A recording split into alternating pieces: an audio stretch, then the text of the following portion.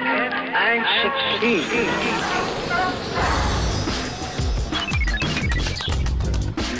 Having started out in his political career as a radical revolutionary in late 1960s Germany, Joschka Fischer then turned to the Green Party and eventually became foreign minister and the most popular politician in the country. That's quite a change, isn't it? Well, first of all, as a young man now, I made the long road from a young firebrand to a grandpa, so that's life.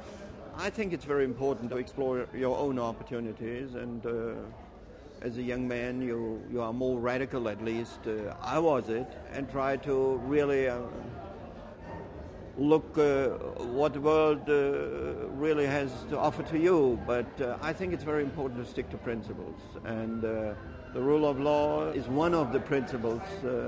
I think I made a mistake in my revolutionary past. We underestimated this principle that the rule of law is the core for everything, to bring social justice, to preserve the rights of minorities, to guarantee equality. This cannot be a political decision. This must be enshrined in the rule of law. I think this is very important, and human rights are part of the rule of law, and democracy, both together. Democracy and the rule of law are the basic principles. That's what I learned. Do you think on the world stage today the rule of law and democracy are on the ascent, or perhaps they're vulnerable? Unfortunately, the unilateral policy during the tenure of President Bush weakened the West, because the U.S. was the beacon of freedom and democracy and the rule of law.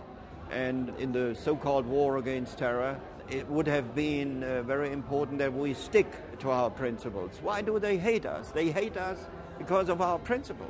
We are not on the same level with Al-Qaeda terrorists. We do not deny the dignity of human beings, even if they are very evil human beings. In the Nuremberg trial, for example, the leading Nazis, which committed horrible crimes, and they were responsible for the Shoah, they were treated in a fair trial, convicted, and many of them hanged. So this is not a soft approach when I'm asking for that we stick to our principles, but they were not treated in a way as they treated their prisoners or minorities or whoever. And it's not about culture to suppress minorities or to kill innocent people or to give women's not the same rights as men. This is for me not a question of culture. This is a question of principles in the 21st century. But how do you stand up to principles like that when they're so far away from your own doorstep? It's an ongoing battle. The world in which we live, and there I'm a realist, is not the world I'm dreaming of. And this is the gap you have to fill up by your activism. You have to fight for your principles. You have to fight for your political convictions. And this will not change.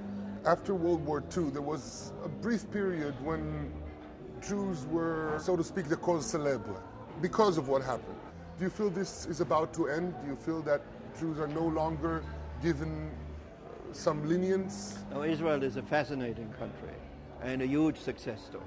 There is a tragic conflict with the Palestinians, and everything should be done. I mean, not to give up, not to give in, to move on and to reach a peace. One day, I'm sure, it will be a two-state solution. In Europe, it's hard to defend by and then the cause of Israel, because the pictures are giving wrong messages or impressions. It's not a war of the strong against the weak. This is really the tragic confrontation of the two people about one land, and this cannot be solved by a one-sided position.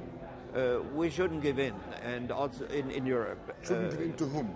To the public opinion, to a broader public opinion. We shouldn't allow the one-sidedness about victims or attacks on Israel. This is not an issue.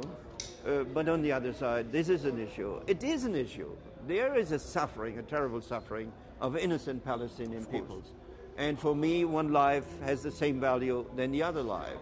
But this means we must use both eyes. And it's very important to engage in such discussions in Europe. Is this complex approach the one that recognizes that nothing is perfect? Is this something that young revolutionary Joschka Fischer would have adhered to? No, I was different at that time. But you ask now an old man, and my experience is God gave us two eyes, two hands, two legs, two ears, to listen, to see, and to act, and to walk, not only in one direction.